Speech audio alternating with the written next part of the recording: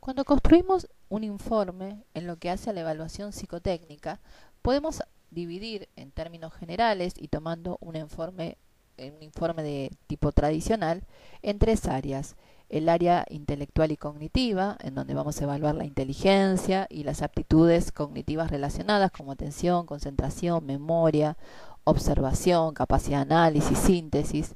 Luego tenemos el área emocional, interaccional y comunicacional, en donde vemos la modalidad adaptativa o no del postulante, donde vemos la forma en que interactúa y se relaciona con los demás, la capacidad de comunicación y de expresión, la capacidad de argumentación, la estabilidad emocional, en fin, varios aspectos relacionados con la vida afectivo-social.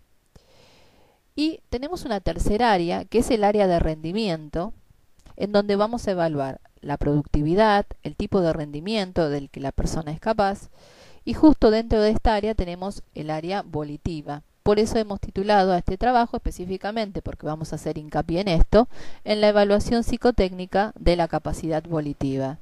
La capacidad volitiva es muy importante, ya que es un poco la base sobre la que después se va a poder hacer más efectiva y eficiente aquellas condiciones o aptitudes que tiene el sujeto.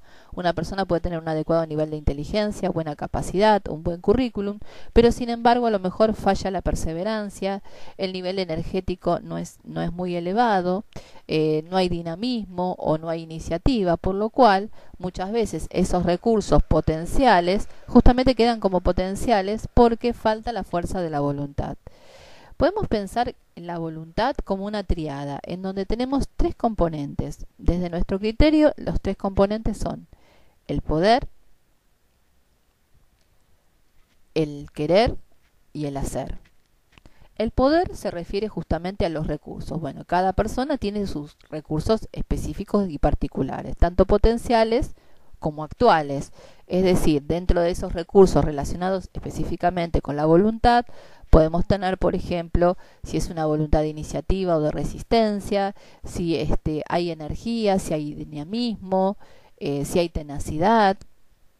Pero básicamente el poder tiene que ver con los recursos relacionados con la autoestima, ¿no? Con el narcisismo, con el autoconcepto del sujeto, la autoconfianza, el sentimiento de autoeficacia. Es decir, si una persona no siente que puede, y además si siente que puede, no tiene recursos, o si tiene recursos, la autoestima no le permite aprovecharlos, por más aptitudes que tenga, esas aptitudes van a quedar como potenciales. Después está el querer. El querer es importante y está directamente relacionado con la motivación. La motivación en las últimas décadas, es decir, ya desde hace bastante tiempo, es un factor importante y muy condicionante en la vida laboral. ¿Por qué? Porque, claro, lo ideal sería que la persona que se postula para una determinada tarea, que esta tarea responda a lo que esa persona desea hacer, a lo que le gusta o a lo que disfruta, es decir, articular la tarea con el deseo. Por eso justamente el querer tiene que ver con la motivación hacia el puesto. A esta motivación hacia el puesto también tenemos que integrar, como hemos trabajado en otros materiales específicos de motivación, la motivación que genera el mismo puesto, o sea, el perfil motivacional del puesto. Es un puesto que involucra crecimiento, es un puesto operativo, es un puesto ejecutivo. Cada puesto tiene un perfil motivacional que está como, obviamente, subyacente a ese puesto. Y después el perfil motivacional de la empresa. No es lo mismo, por ejemplo, que la persona ingrese a una empresa pequeña que una empresa grande o multinacional. El tipo de posicionamiento que esa empresa tiene en el mercado, su historia. Entonces, cuando aunamos estas motivaciones, es muy probable que si sumamos que la persona tiene recursos, y en estos recursos sí podemos sumar también, además, como decíamos, de la autoestima, la asertividad, la autoeficacia que la persona sienta, podemos sumar, obviamente, lo que tiene que ver con recursos relacionados con su formación, con su experiencia laboral, vinculada obviamente al área en la cual se está postulando.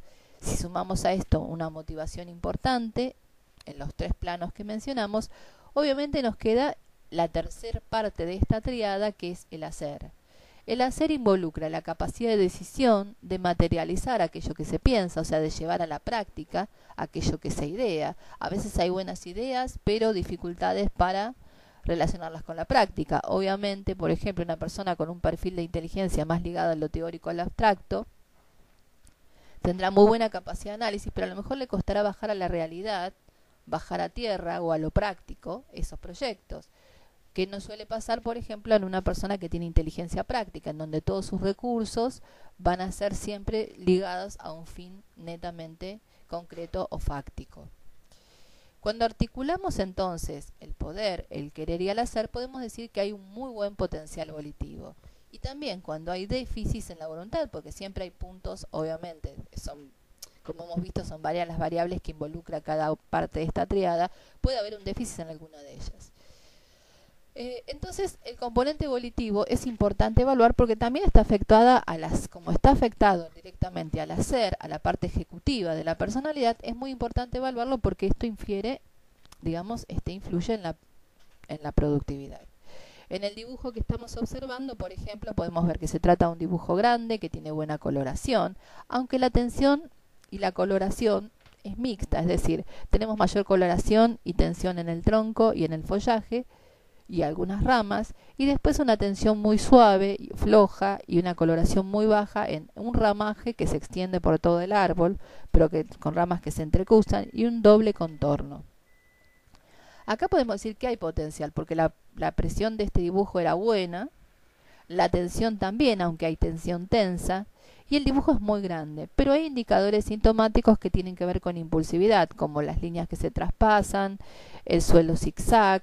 Esto nos da cuenta justamente de que hay un componente de impulsos importante. Se trata de una personalidad más bien extrovertida, con más deseos de imponerse en el ambiente que, digamos, de sumisión o de colaboración. Se trataba de un postulante para un puesto de venta, por lo cual el perfil general estaba bien con las limitaciones de este componente impulsivo, que después se verían con el resto del material.